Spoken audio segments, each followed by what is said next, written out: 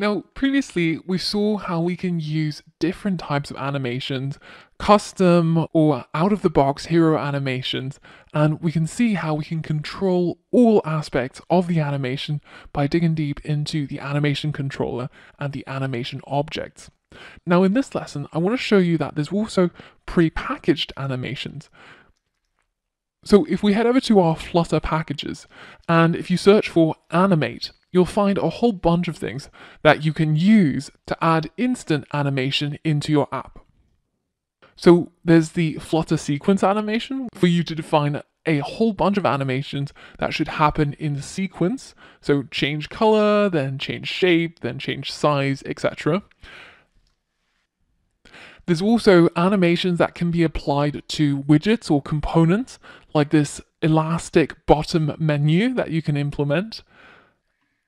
There are springy animations like the sprung package, which are easily implemented and calculated from complex physics.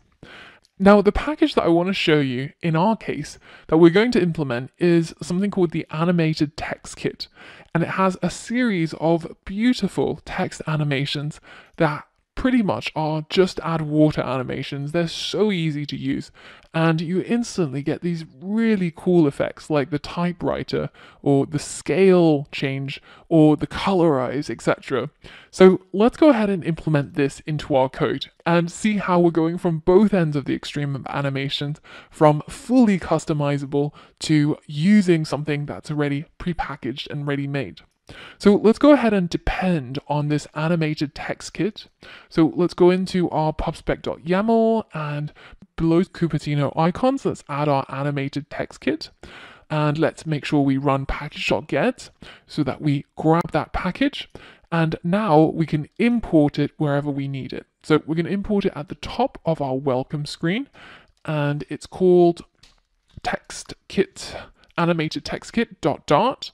So now, right here where we have our text in our Flash chat text widget, we can change that from a normal text widget to a animated text widget, and we can choose the type of animation we want. So in my case, I'm going to choose the typewriter.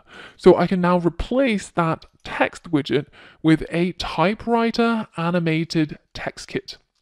And typewriter animated text kit expects a list of strings, which is going to come under the text property. So instead of having just a normal string, I'm going to create a list of strings, and it's only going to be a list of one string in this case, but of course you can have more if you wanted to. The property name is called text. So if you had 4 lines of text, for example, then you could have a list of 4 strings, each of which is going to be printed out one by one using the typewriter animation. And the last thing we have to change is that the style property is the same as the style property for the text widget, but it simply has a different name. It's called text style, and we can still apply our text style widget to the text that's being animated. And that's it. That's all we have to do to implement that animation, and we can now check it out.